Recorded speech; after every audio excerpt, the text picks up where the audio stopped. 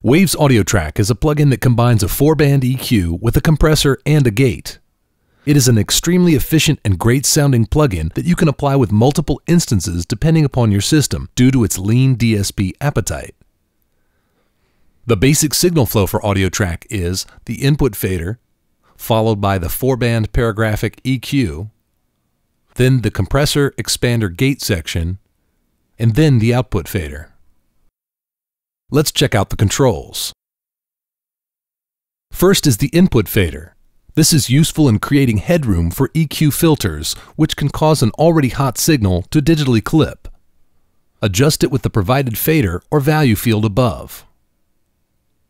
Next is the EQ section. The 4-band paragraphic EQ has a handy graphic editing screen in addition to fields for changing the parameter values. First are the on-off buttons for each band filter. One is yellow, and notice that the graphic marker for the band in the graphic editing window highlights appropriately with your selection. Double-clicking the marker also toggles the filter on-off switch. Next is the filter type selection for each band. Band number 1 choices are bell, low shelf, and high-pass filter selections. Bands 2 and 3 have only the bell, low shelf, and high shelf filter selections. Band number 4 has bell, low shelf, and low pass. Click on the filter type button to change its value or use the pull-down menu to switch filter selections. Used properly, the wide variety of EQ filter shapes can really add to the final clarity of a final master. Next is the gain control for each band. It ranges from plus or minus 18 dB. Drag the selected band marker up or down to adjust the gain. You can also click and drag in the value field or type values from the keyboard directly into this field. Next is the frequency control. Like the gain control, it can be controlled via the graphic marker in a left-right manner, dragging in the value field, or entering values with the keyboard. The bandwidth or Q control is next. Drag in the value window or enter the numbers with the keyboard to adjust the Q. Note, when you're using the graphic markers, you can also adjust the Q by holding the Option or Alt key and dragging left or right. This is really handy since with this simple modifier, we can control gain, frequency, and Q with the graphic interface. This makes sweeping to find problematic audio an easier task. You can hold Shift to select multiple bands or parameters to adjust them at the same time. It's easier just to click and drag around the particular controls that you want to group. Then, when you adjust one of them, the others will be altered in the same aspect. Next is the compressor expander section. The threshold control can be controlled by the marker next to the threshold meter or by clicking and dragging in the value field. You can also enter the value in the field via the keyboard. It controls at which level the compression or expansion begins. The ratio control displays either compression ratios of 1 to 40 or expansion ratio of 0.5 to 1. Click and drag in the field to change the ratio. You can type values directly into it, but remember the colon sign in between your number selections. This adjusts the amount of gain, increase, or reduction. The attack control determines how long it takes for the compression or expansion to begin once the threshold has been crossed. Slower attacks preserve transients, and faster attack times serve as better peak control. The release value adjusts the amount of time it takes for the signal to return to its original level previous to the compression or expansion effect. The gate section.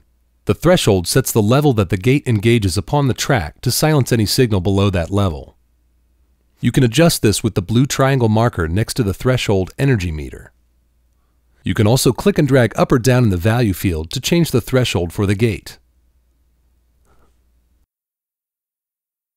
The floor sets the level of maximum attenuation of the gate. In other words, how far will the gate turn down the signal? This can be set to infinity, but sometimes this produces unnatural clicks and pop sounds while trying to eliminate background noise. Loosen up on the floor setting to retain some of the natural sound of the track if you are experiencing pops or other artifacts. The attack time sets the opening time for the gate after the signal passes the threshold. The release time sets the time it takes for the gate to fully engage. The output fader and meters are last. The output fader offers -24 dB in cut and 12 dB in boost with numeric field display above it.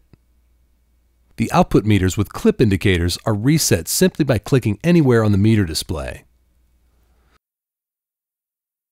Let's use AudioTrack to become more familiar with the controls.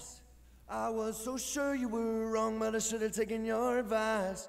You would say, and I should say, everywhere we find the fence, in a world that didn't make sense, made a habit of mine. So I'm here asking why, when you're right, I believe this time you're right,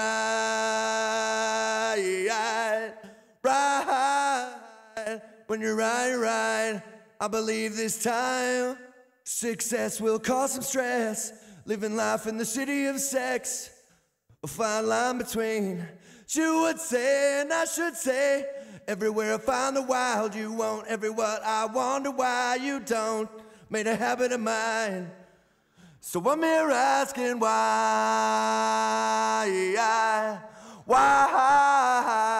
when you're right, I believe this time you're right. As per usual, Option or Alt clicking on any control returns it to its default setting. I use this shortcut frequently. AudioTrack is a DSP saving way to have high-quality filter and dynamics processing on each channel of your large multi-track session. The simple yet powerful Waves interface keeps this plugin in the easy-to-make-your-track sound good zone. Make sure to experiment with the included factory presets to give you an idea of what setting combinations that you like, and then make sure to save your presets for later use. For other related information on dynamics processing, make sure to check out the C1 and C4 movie tutorials in this CSI environment.